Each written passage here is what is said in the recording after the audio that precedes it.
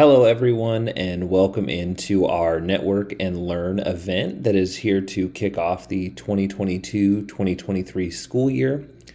As we enter this new year and enter a new approach to how we're going to conduct the Network and Learns this year, we wanted to go ahead and take a look back and recommend some of our favorite resources that have come out of these events in previous years. While we will be showing clips in our recommendations, links to the full Network and Learns can be found in the description of this video. So without further ado, let's pop in the tape, hit rewind, and look at some of our favorite picks.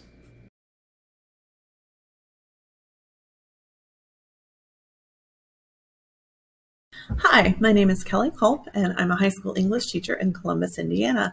And I wanted to introduce to you Andra-Tisha Fitzgerald. She has a great way of talking to us about big topics that sometimes can be intimidating. But today she shares with us some of her thoughts from what 2020 really meant to her. And one of the things that really sticks out to me is how each of us has something that we can do. Even when things feel just so overwhelming, there is something that we can do.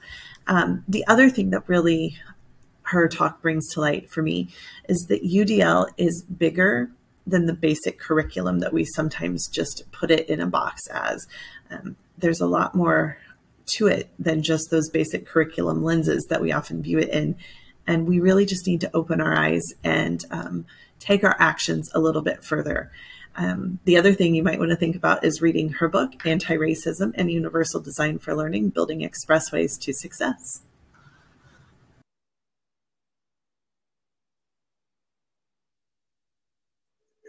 Hello, my name is Andra-Tisha Fitzgerald, and I am the author of Anti-Racism and Universal Design for Learning, Building Expressways to Success.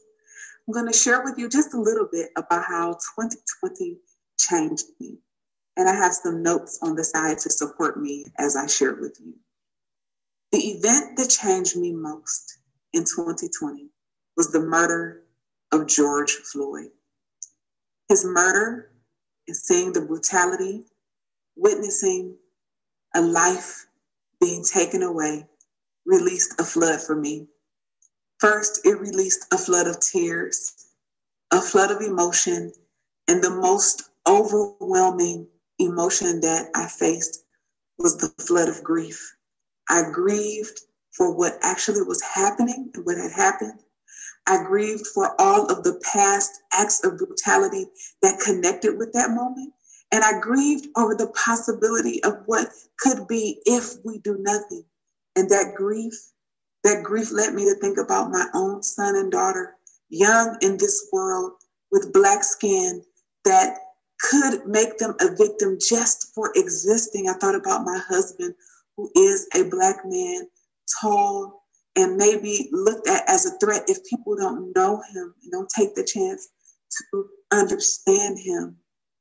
I thought about the danger in this world simply for being Black. That grief, the reality of what could be, struck me in ways that I cannot describe. And I spent the Saturday after his murder weeping and weeping. And then I would go to my timeline and take a look. And what I saw were the students who used to be in my classroom leading protests in DC, participating in protests in Atlanta, and in various places all over. They were given advice on what to take to the rallies if you were going. And I sat with my grief and my tears, and I saw that each of us has a role. Each of us has something that we can do to make the protest personal. And so, because brutality cannot continue, I made a choice to remain in my grief, to organize my thoughts, and to figure out a principled approach to address the inequity, to address what was so brutal.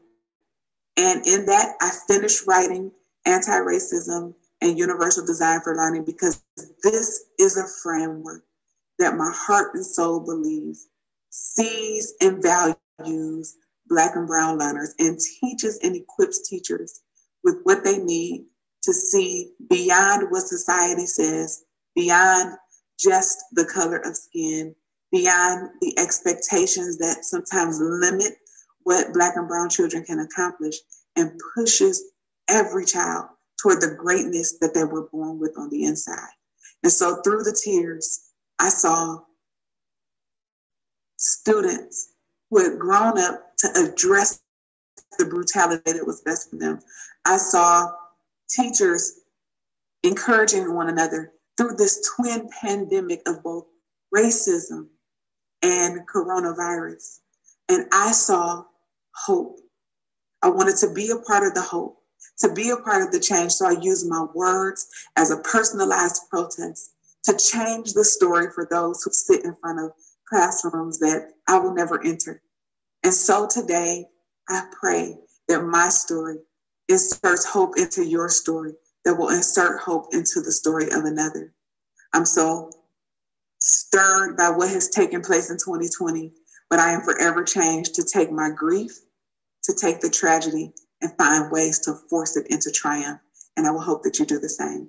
2020 has taught us so many lessons, but from these lessons, we must make the decision to teach. Thank you. I can't wait for you to hear what Jennifer Pusateri has to say. She has a lot to tell us about the reality of barriers and how we can use flexibility to enhance relationships instead of breaking them down. The other thing that I think is really poignant is the executive function loss and the ramifications of that loss. We've seen it throughout the pandemic, and we continue to see that reaching into today. And I think it's just a great reminder to us that it's still something we need to figure out how to best approach within our daily lives. You can also check out her new book. It's Transform Your Teaching with UDL, 6 Steps to Jumpstart Your Practice. Hi, my name is Jennifer Pusateri. I'm the Universal Design Consultant with the Center for the Enhancement of Learning and Teaching on the campus of the University of Kentucky. And I'm also a CAS National Faculty member, and I'm a former K-12 teacher. And currently I work with faculty at the University of Kentucky, where I help them to infuse their coursework with universal design for learning principles. So one of the things I think that's been really interesting to watch develop over the course of this pandemic has been faculty members' attitudes towards student learning barriers. And I think what has happened is that when students were face-to-face with them in the classroom, they didn't really see some of the barriers that our students were actually encountering.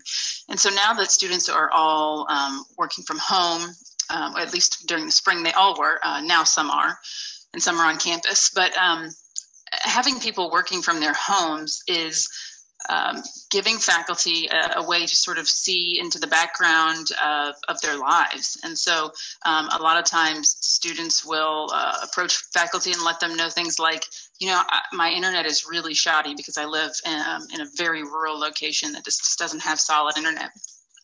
Other students might be having to say that I can't attend this class time that you've got scheduled at 10 a.m. on a Thursday because I'm watching my younger siblings while my parents are working. And during that time, they are online for school, and we only have one device at home, so we all have to share that. And so I think this has happened a lot, and it's been really interesting to see how faculty have reacted to that. I think a lot of them honestly didn't really know that these learning barriers were in place for our students. And although, you know, I don't think any educator would wish COVID on anyone, but I think one of the things that we can take away from this is faculty will be more aware of the learning barriers that occur for our students. And I think they are much more willing to be flexible in their schedules, in assignments, et cetera. And so I look forward to seeing how this plays out, hopefully as we go back to mostly in face-to-face learning over the next semester or two, and to see how that looks when we're face-to-face with our students, but now aware of all of these learning barriers that in fact occur. One other thing I think has been really interesting is to see not only students, but also instructors reacting to this sort of loss of executive function that a lot of people have had. We know from research that stress and trauma reduces our capacity for executive function. So things like organization, time management, regulating our emotions, those things become much more difficult when we're under stress and trauma. And of course, a lot of us are under stress and trauma. In fact, some psychologists have called this pandemic a collective trauma. So we're kind of all in that place right now where we're disorganized and frazzled, and we really don't know why. And those of us who are familiar with universal design for learning can kind of pinpoint that and be like, oh, okay, well, it's our executive functions that are really suffering.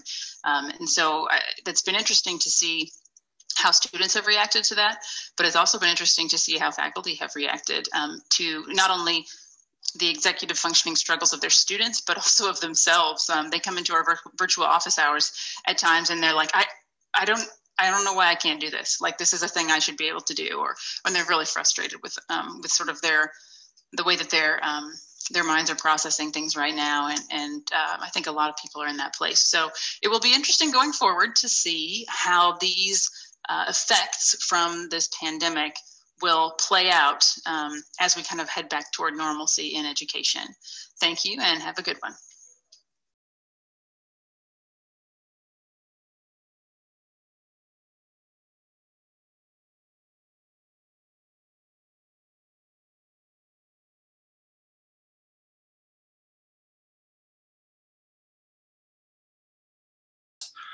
Time is always a constraint. There wasn't enough time before this pandemic. So, really finding the time to create the resources to accommodate all learners.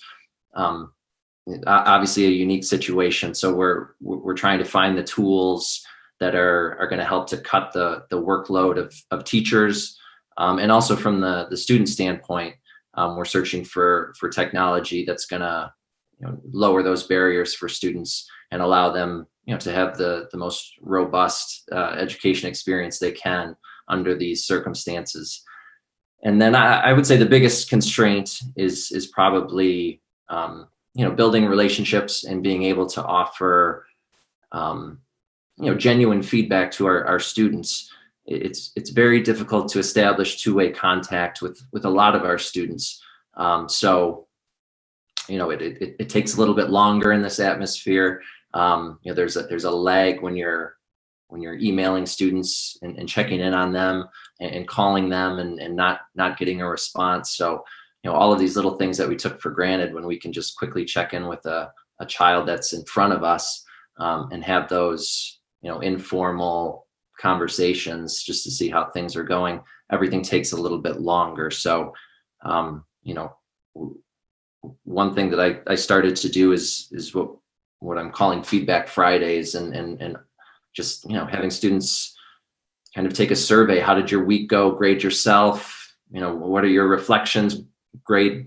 I want them to grade me on how my lessons were, and I seem to be finding some success there.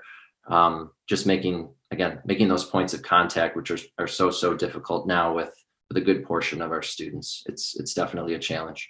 You come face to face with your friends and actually being able to see your teacher and do work with your teacher and have fun with your friends, and you find you're fine. It's just become really easy at school. I mean, it's easy here, but I think I have more fun at school in face learning.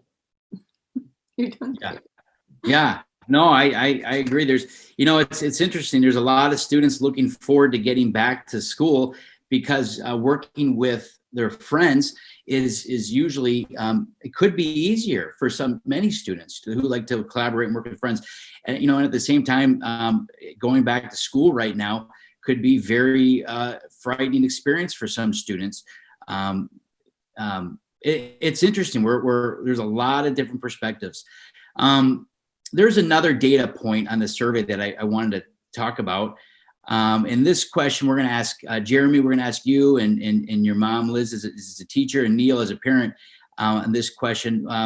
But going back to the data we heard about, on average, about half of students rated the relationships with teachers and adults in school positively, but only 1 in 3 rated their sense of belonging positively. And as Dr. Matt had shared, that's kind of a concerning number. Only 1 out of 3 students rated their sense of belonging positively. Jeremy, let me ask you this question. What does a positive relationship or a good relationship with a teacher look like to you? How would you describe what a good relationship with a teacher?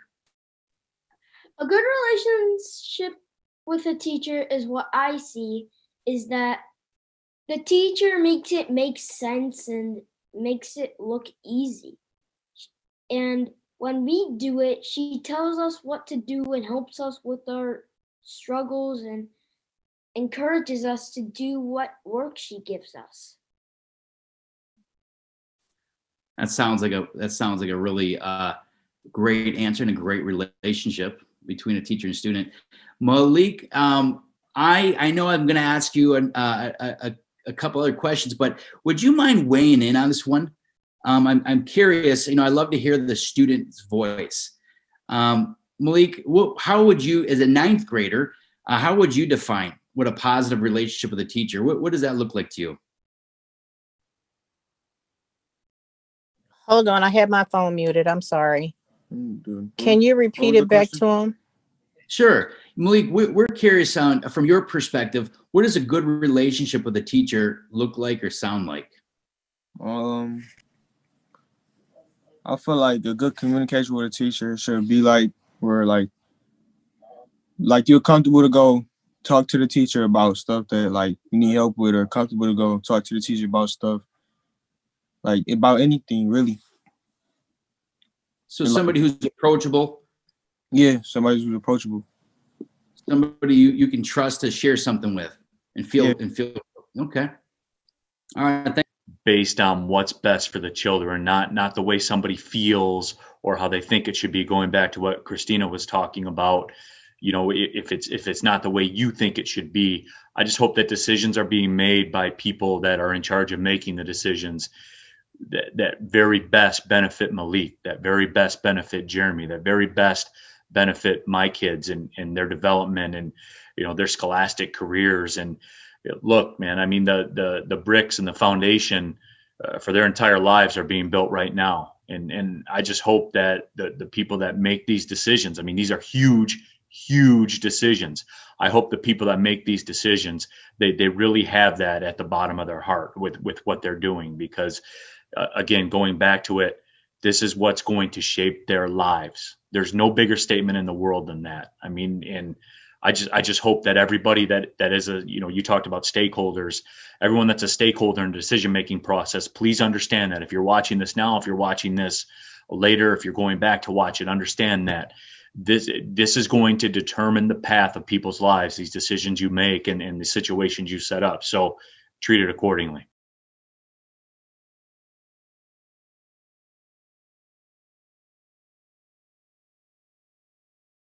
I'm Matt Love from the Professional Learning Committee, and the pick I made was our UDL patio talk from August 2020. As we were preparing to enter the 2020 school year, we brought together a panel that I think highlighted really great ideas for how we moved on from our crisis reaction to the transition in the pandemic into creative solutions. Because even as we return to a semblance of normal, I want us to continue thinking about new possibilities in the classroom. So I hope you enjoy the preview, and I encourage you to watch the full network and learn from that night. So it's great to see everybody tonight. This is our first post-pandemic, I guess, or pre-pandemic or during pandemic, Network and Learn. We're delighted to have everybody joining us this evening. We're doing our very first UDL patio talk. I was just talking to our guests who've been invited to speak tonight and to share with you that our patio talk is something new for us. We're really looking to turn this into an evening of conversation. So instead of panelists, we've called our invited friends guests. And so just like a guest at your patio party, we'll just be having conversations. We'll seed it with some questions that we've come up with, and questions that you come up with, but really we're hoping to turn this into an organic conversation. And we're relying on you as participants to be involved in this. So hop on the chat. That's how we'll communicate tonight.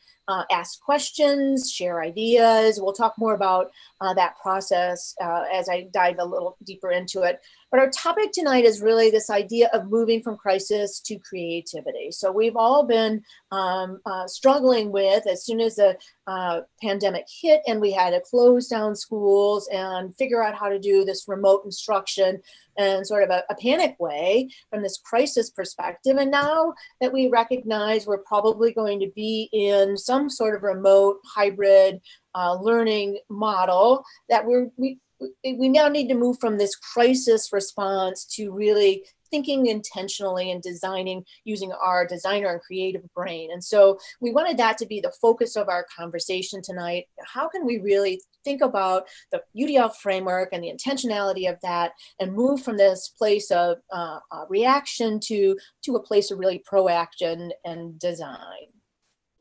Yeah, so thanks, Sue. There's no pressure in introducing tonight's guests. They are like they're a who's who. What I really love is the title slide where it says overcoming and using creativity. And every one of these folks I have had the pleasure of either working with, talking with, or just hearing their words of wisdom. And each one of them comes with a creative solution to any problem. And the panel that has been put together is just a really diverse perspective lens. So, just starting out, there's Dr. Jay Marks, who I used to work with over at. Yeah, I do hear a lot of, the start of these threads, right, about really thinking about this. While it's been a real challenge for everybody, the pandemic, there might be some silver linings to the way that we think about education and the way we design for everybody for these inclusive and equitable practices. So I appreciate that. I think that's going to be a large part of our conversation this evening. Brian, did you want to weigh in? Yeah, I always love to hear your perspective, Tanya, because not only do you have like this global view and this district-sized view, but you also have a view that's very much in your classroom. And what I love is that this is like this sense of hope that you bring to this conversation, like to that idea of like we're going to really start to take a look at the things that have always been systemic barriers, and now we have a new opportunity. And I think that that's the voice, that's the positive voice that we need to hear from, to start building up a groundswell with our educators, right? Because there is a lot of things that are unknown in our world, right? Especially in education, and how that's going to work, and how are we going to deliver, and how are we going to build community, and how are we going to, kind of figure out digital divides and gaps. But the idea that this is this unique opportunity for us to really examine some of the old barriers and find out that the solution isn't this or that, right? It's not in-person, face-to-face learning, and it's not just remote learning, right? But it can be somewhere in between. And like, once we free up that possibility, like that's the creative side. Once we free up that possibility, what does it really mean, right? Like it means evening classes for some kids. It means morning classes for some kids. It could mean just a potential, and that can be overwhelming, but the positivity of it, I think, is really, really brilliant. Thank you for joining us on our Network and Learn Rewind. We hope you'll take the time to dig into some of the full videos that we've recommended, and we'd like to invite you on our 2022-2023 shift in focus as we move away, at least temporarily, from the Network and Learn style events and move into more of an opportunity to network and connect this year.